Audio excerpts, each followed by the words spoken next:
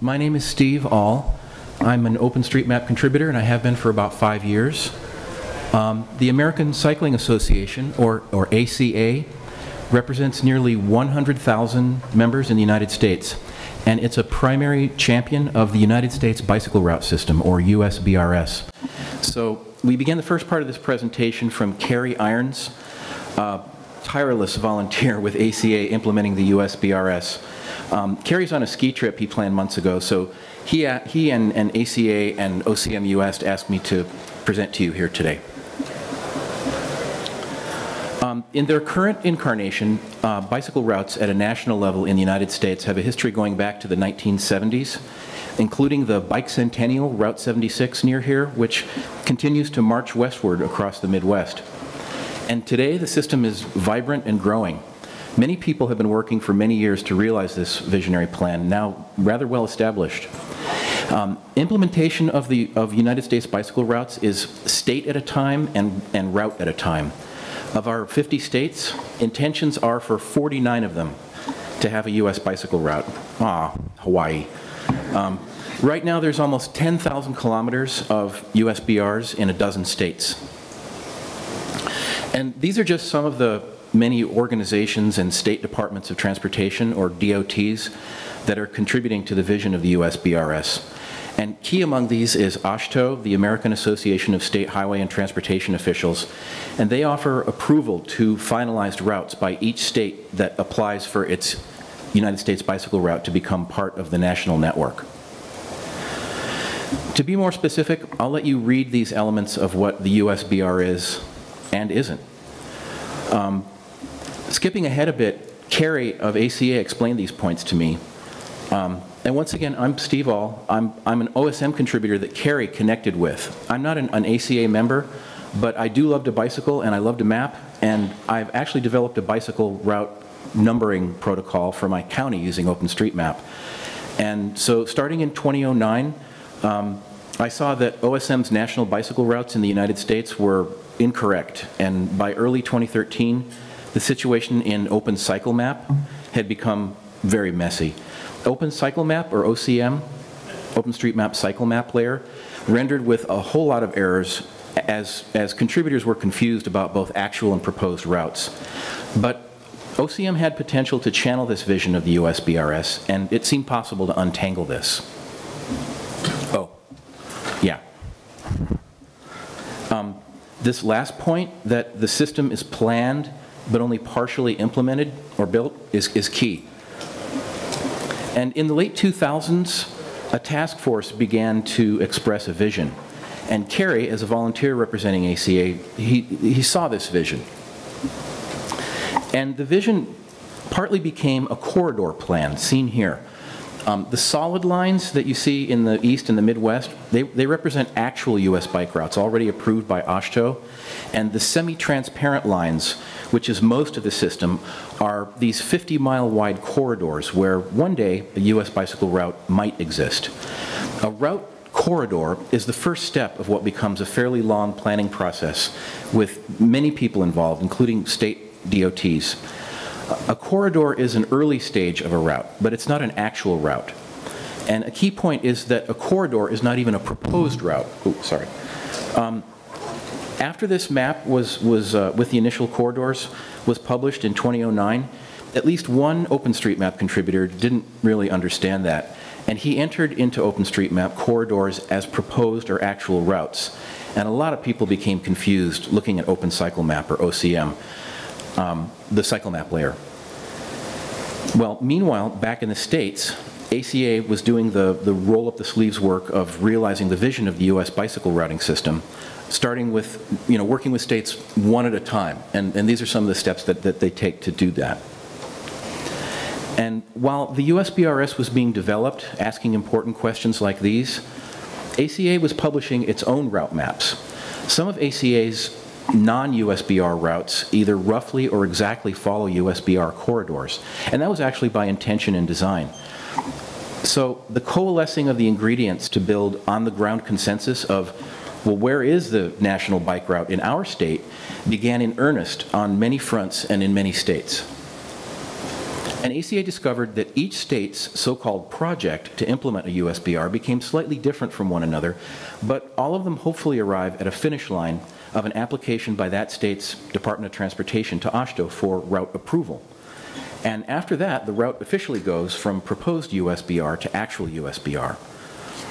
Between 1982, with the approval of USBR 76, and 2009, when that corridor plan was approved, implementing the system was pretty slow going. No new routes were approved until spring of 2011, and by spring of 2013, the system was enjoying a new growth spurt with several new routes in several new states.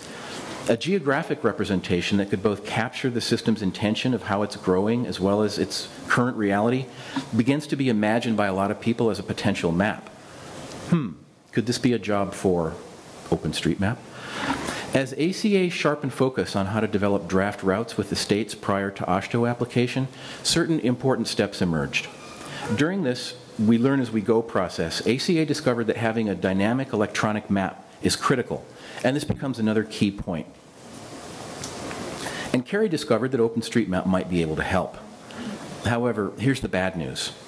After the corridor plan was published in 2009 and corridors were wrongly entered into OpenStreetMap as routes during 2011 and 2012, it was determined that if OSM is to be a good tool, it really has to erase all of the confusion, and there was a lot of confusion in the map.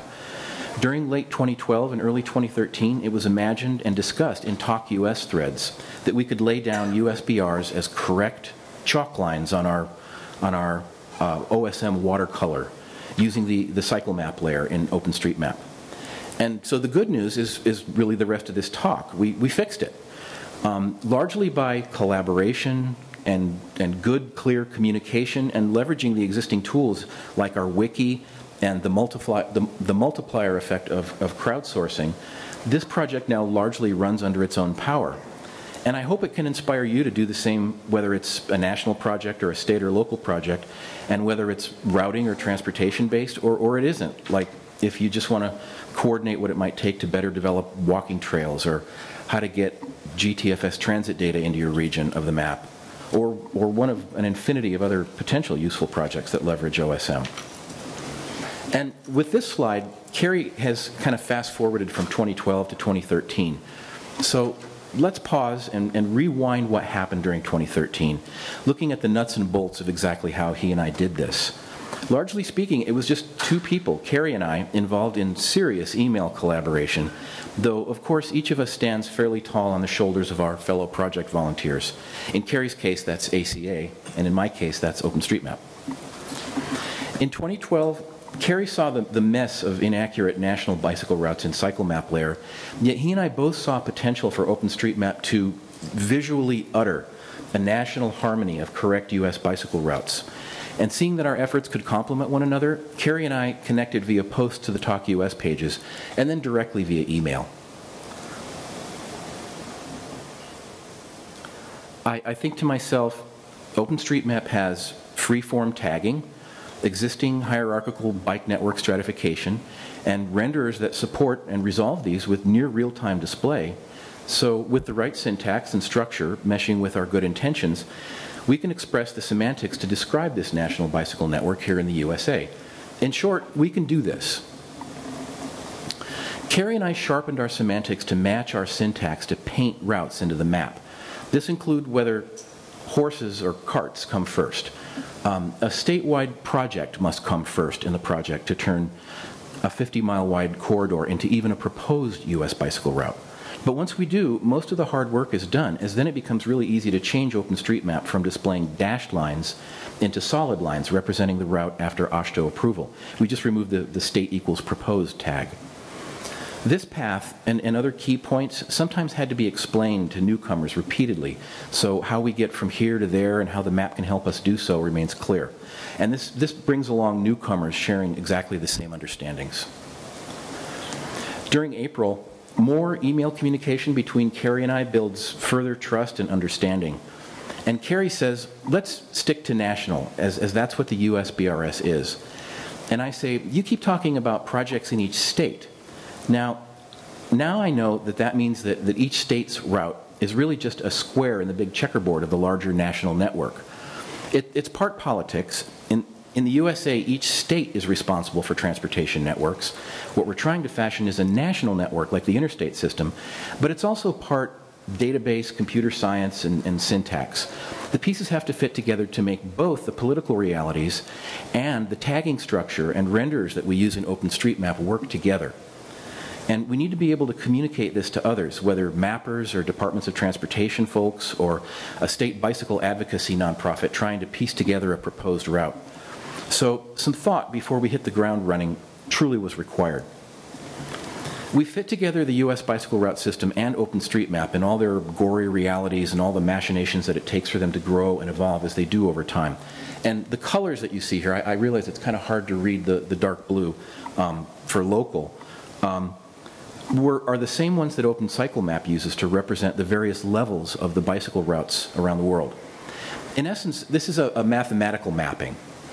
Logical infrastructure in OpenStreetMap, like which level of the hierarchy for which routes, as well as accommodating the realities in the actual world.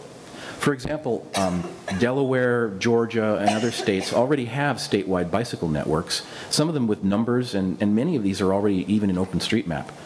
But what about the odd ducks, like Adventure Cycling Association's own proprietary commercial routes, and the 5,000-kilometer long routes like East Coast Greenway and Mississippi River Trail that don't really fit into existing categories? Well, we discussed and brainstormed and eventually fashioned together some buckets into which everything might be tossed. We started here, and good discussion, knowing that we could fix it a bit into our future, but it would get harder as time went on, so we tried to get it right first. Further email builds trust and understanding, and Carrie and I are on the right track. And there was sort of a large gulp moment when we realized that we intend to use a live plastic map to channel a national consensus. But we really couldn't goof it up much worse than it already was in late 2012, so let's do this. And you know, you have to think, is this hubris? It wasn't. It was more like good intentions meet good project management. We posited that this is doable, especially when Carrie represents a national bicycle routing consensus, and I know how to play syntax on keyboards. Along the way, a wider consensus helped us determine that we were complementing each other pretty well. And in years past, like I mentioned, I had already done similar proposed bicycle route mapping using OpenCycleMap in my little county in California. You can't quite see it, but those are all numbered routes. Ask me about Santa Cruz CycleNet, or you can read about it on OSM's wiki pages or on the internet. So I determined Carrie and I need a test, a short path to partial completion that we can map our intentions. And this is true especially as Carrie is not a mapper, but knows what should be mapped. And I can map, but I don't always know what the intentions are. So again, just articulate clearly and match syntax to semantics. So Carrie and I continue to understand each other a little bit better. I understand that it's important for the map to not get ahead of the route. Carrie understands that rendering takes time.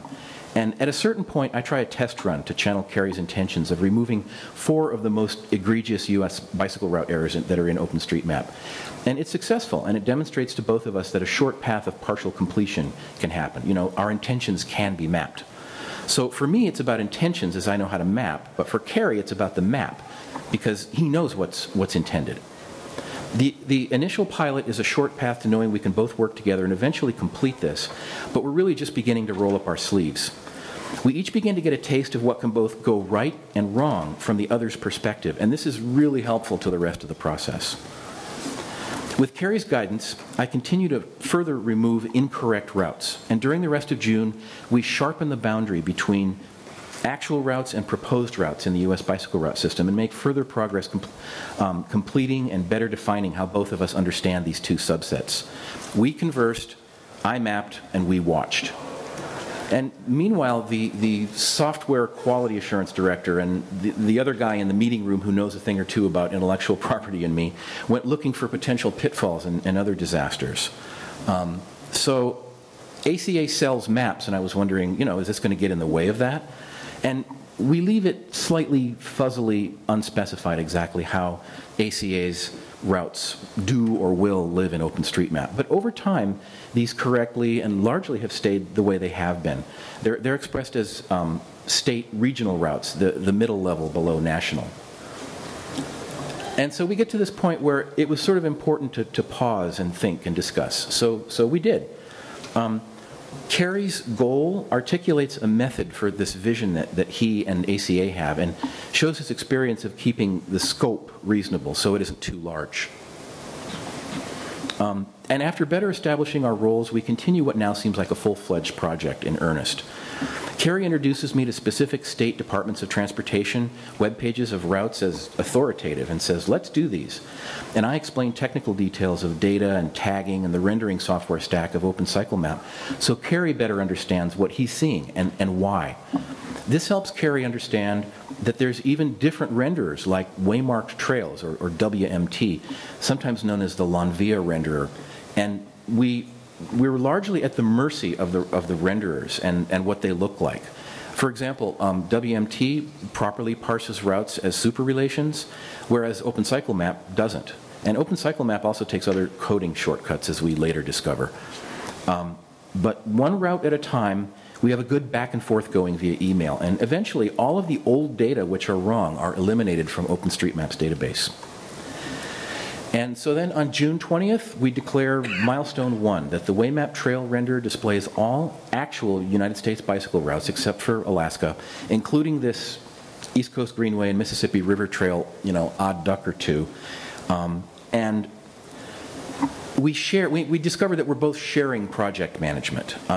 And Kerry just has this longer-term goal of wanting to connect projects in states to OpenStreetMap mappers. And I say, yeah, that's right, but we're not there yet. Oh, by the way, during the month of June, Kerry and I exchanged 113 emails between the two of us. It's pretty intense. In July, we kind of suffer from lagging interactivity because OpenCycleMap rendering can be on the slow side compared to the rapid back and forth that we had in email. And again, I explained that we're at the mercy of the renderers. And by July, 2 pages in OpenStreetMap's wiki are used to they're used to document both the United States bicycle route system in its historical context and as a how-to and a method to track and report project progress. These 2 pages give any seasoned OpenStreetMap mapper everything she needs to participate, simply with maybe a 10-minute review of these 2 pages. And Kerry now begins to see these web pages as a direct path to his goal of linking state USBR projects with OpenStreetMap mappers. During July, the untangling continues, and not completely by design, but rather by discussion and perhaps a bit of neglect. The middle tier of regional cycle networks ends up as this bucket containing both state routes and these quasi-private ACA routes. And then in summer, we define and declare milestones 2 and 3. Milestone 2 is defined that the Waymark Trail renderer displays what AASHTO defines as the entire system today. All the routes, the integration of the East Coast Greenway and the Mississippi River Trail as quasi-national routes, and super relations containing the multiple pieces of the state route relations. And then we declare milestone 3, which is, and the OpenCycleMap layer does this too. So by July 5th, we're here, and Kerry takes these declarations to his people, ACA management and their cartography department, and says, ready for your inspection. And as Kerry awaits this feedback, I tune up the wiki to be highly accurate as both documentation and as a status reporting mechanism. This is complete by the 3rd week of July, and I submit a post to the Talk US pages saying so, soliciting feedback. And Kerry reiterates his commitment to solicit the OSM community for mappers to connect to statewide project teams, but he has other summer commitments. But before he leaves, he asks me for some potential text that ACA might post on its blog about our efforts, and at the end of July, I send him a few paragraphs. But ACA's blog team is on vacation until late August, but then, by early September, ACA publishes on its blog this article, OpenStreetMap, a web-based mapping project.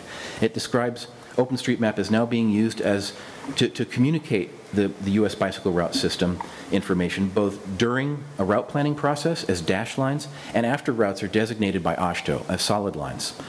There are links to live maps, wiki pages, feedback, and other neat stuff. It's very cool. Meanwhile, Kerry remains busy on another project and declines my invitation to somehow coordinate his desire to connect mappers to statewide bicycle route coordinators with an upcoming OSM edit-a-thon. And I concur this potential match isn't really a good fit and defer to do nothing about it, sorry. We're just not exactly sure how to mesh the two. You know, nothing's perfect. Sometimes you get a good opportunity thrown right over the plate, but you still end up with a swing and a miss. We just chalk this up to small stuff and decide not to sweat it. So Carrie and I agree that phase 2 of this project is to articulate how we solicit statewide USBR project participants and connect them to OSM mappers. By mid-September, Carrie sends me a fairly plain Jane potential Talk US post, which contains a list of state projects and an open invitation for mappers. It needed some sharpening up, and so in my reply, I identify OSM as working particularly well when someone or a group is really fired up to map, you have a distinct goal in mind, as in we want to see our state blossom with national bicycle routes, and good examples exist to use as teaching aids. So potentially, wiki pages plus state coordinators being email introduced to interested OSM mappers means that mapping United States bicycle routes could almost happen on autopilot. I mean, that is to say, you know, with minimal intervention. After Carrie's email introduction of an OSM mapper to state route coordinators, the OSM mapper receives the specified route data and then just reads a couple wiki pages, and after that it's go. By mid-October, we make such a solicitation post to Talk US with a couple dozen proposed routes that need some mapper love, and we only receive a trickle of interested parties, just a couple people during the first week. And by the end of October, I see that there's this get-ahead strategy, and that's to seed routes in blank states with active projects. Help novice mappers by creating the route relation with proper tags and a few members. Then you let other mappers enter the rest of the route simply by adding the remaining members. And this proves to be a good model, as it works well with both novices and seasoned mappers. It took Carrie some effort to pull together all of the routing data, which were usually like text-based turn-by-turn directions in those states where he could, but it was well worth it, because what you end up with is a display of something, you know, not blank, and as a stub on the map. And by mid-November, the seeding that we needed to do for all the blank state routes where proposed routes exist is done. And Carrie literally now sees the value in doing this. So seeing the seeds blossom on the map helps Carrie and I understand that this gives OpenStreetMap mappers an incentive. Their reward for volunteering to enter route data literally turns into a tangible, visible result as a proposed route on the map. Carrie also absorbs that the wiki, as a documenter of both how and as a live status report mechanism, allows pretty much self-sustaining questions to be both asked and answered via that wiki. And so this all comes together so Carrie can realize that his goal of uniting state projects with mappers is actually on track, and it can really happen. And I take on a few projects myself due to the lack of robust response from the October Talk US post, but I don't mind the work involved. I kind of keep an open mind towards what experiences am I going to get, and use it as a learning opportunity. In New Mexico, USBR 66, that project emerged as a way to be a good OSM ambassador by keeping the Department of Transportation staffer and a volunteer bicycle advocate apprised of progress in OpenStreetMap. There were 800 kilometers of route, and it took a few weeks of input. New Mexico was a good trial run of how to coordinate with DOTs and state bicycle volunteers who map, and some already entered USBR data, which nicely integrated with our efforts. This showed OSM in a positive light as a useful tool, like a new light in a dark corner, shining even brighter. In Tennessee, I myself entered the entire route over 2 days, simply to see how much work it would be, like between 1 and 2 days' work. Knowing how much work you're asking other people to do is important from a fairness point of view, and it helps to be able to accurately answer a volunteer's question of, you know, how much effort is this going to be? And the California effort had at least a dozen people involved, multiple existing OpenStreetMap mappers, middle high-ranking regional urban planning personnel, multiple wide area bicycle routing advocacy groups, the cartography department of ACA, even a United States Marine Corps base in the California desert that might still offer explicit access permission to long-distance bicyclists. USBR 66 in California is an active, vibrant project, still in its relatively early stages, as it'll take several years to complete. There's just scores of jurisdictions involved. It's crazy. Yet, as this project progresses, OpenStreetMap is now rather widely agreed to be an excellent geographical visualization tool for all of these participants, as well as the public at large.